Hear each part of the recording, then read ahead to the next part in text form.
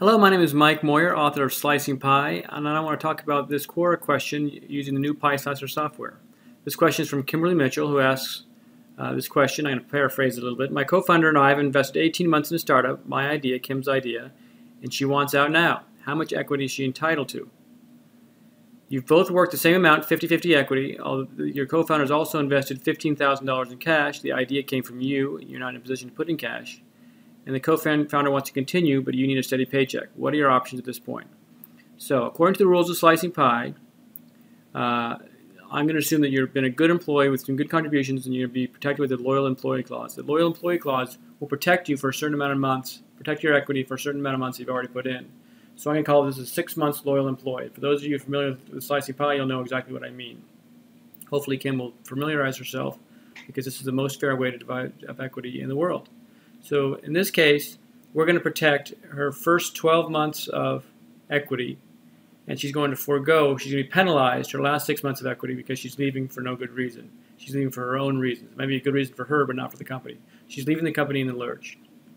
So what I would recommend that she stays somewhat involved, that way she can maintain her equity, but I'm going to assume she's walking away and not doing anything else. So that means that 2,000 hours out of a 2,000-hour year, so 18 months would be 3,000 hours.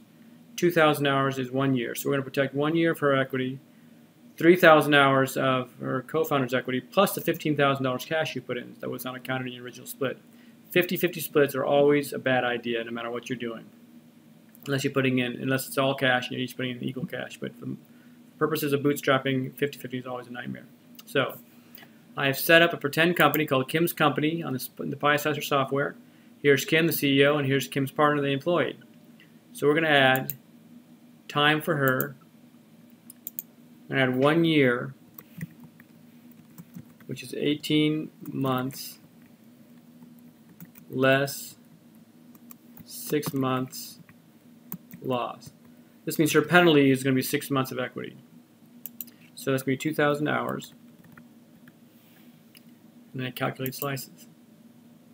So there's 200,000 slices in this pie, and that's because you look at the settings where I'm pretending that she makes $100,000 a year, which is a logical CEO salary for a bootstrap startup.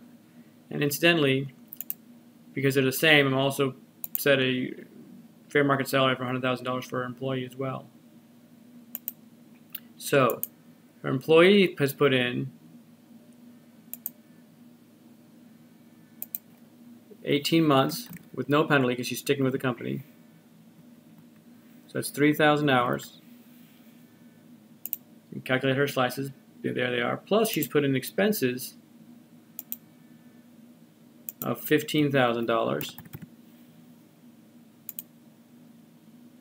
And that gives Kim 35.71% of this pie, and gives her partner 64.29% of this pie. That means the current split is basically 65% for Kim's partner and 35% for Kim. Now, Kim's partner has to replace Kim, so let's add a new person. Add a team, and we'll call it Kim's replacement.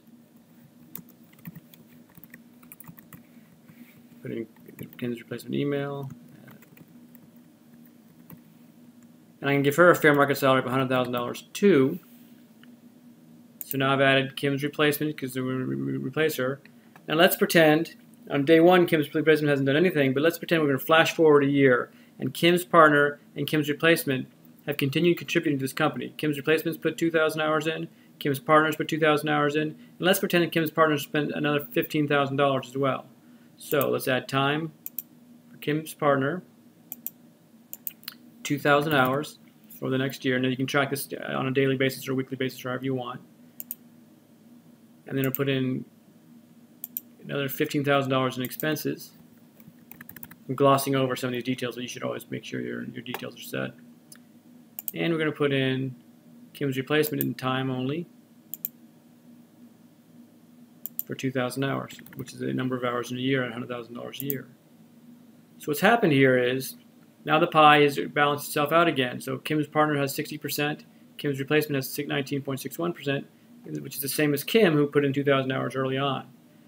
So even though Kim was in earlier, her bet doesn't because she walked away, she's lost some of her equity. So what slicing pie does is it allows you at any given time to calculate exactly how much equity each person deserves. It makes it real easy to add or subtract people, and it makes it really easy to know exactly what's going on in your pie. So I encourage Kim to look at the slicing pie software and continue to use that, because it'll always give her and her partner exactly what they deserve. Thanks for watching and have a nice day.